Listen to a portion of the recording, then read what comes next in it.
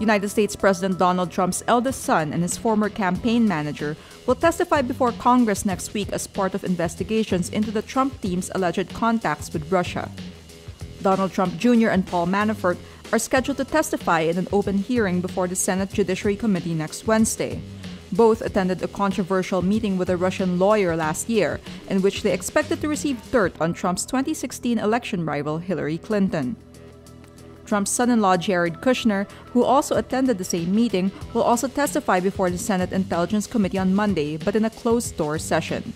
Trump Jr. sent shockwaves through Washington when he confirmed the meeting by releasing a series of emails in which he was told the campaign could get very high-level and sensitive information that was part of Russia and its government support for Mr. Trump.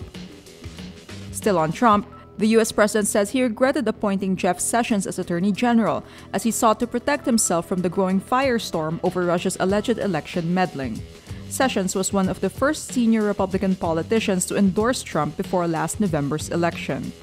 He stood aside in March from overseeing an FBI-led probe into whether members of the Trump team colluded with Moscow during the election campaign.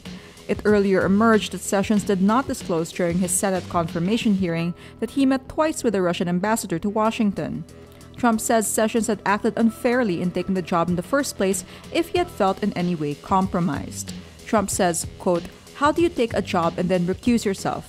If he would have recused himself before the job, I would have said, 'Thanks, Jeff, but I'm not going to take you.'"